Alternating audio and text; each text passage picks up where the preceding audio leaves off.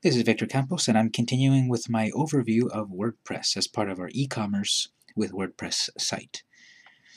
So I've got my bakery site. This is the front end. This is what it looks like to people. Very plain.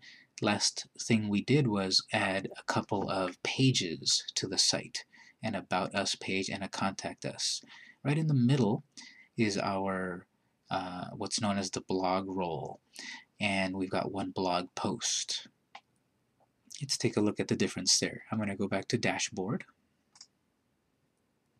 Posts, and I'll select Add a New Post.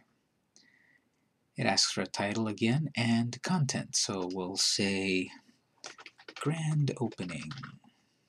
Blog post about our grand opening.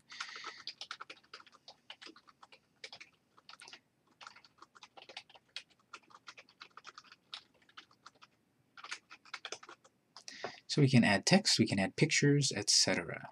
If you want to add pictures, you can click Add Media, either upload files, create a gallery, add a picture from an address, etc.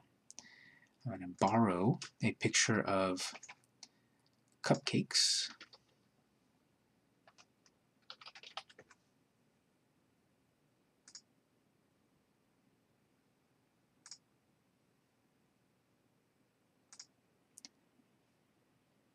So this picture will do fine, and I can see actually here this is a WordPress site I'm borrowing it from. But anyway, I copied the address, I will paste, and then it's going to download or it's going to link to the picture.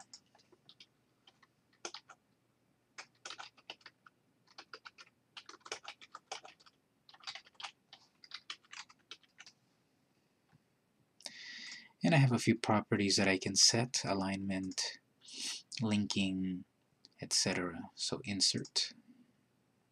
And I've got a picture in my post. Again, I need to publish at the top right. And I go back to my front end. And I've got content in the main part of my site. I don't need that hello world anymore, so I can actually click to go back to our dashboard, all pages, all posts. Posts show up on the main part of the design, and trash that.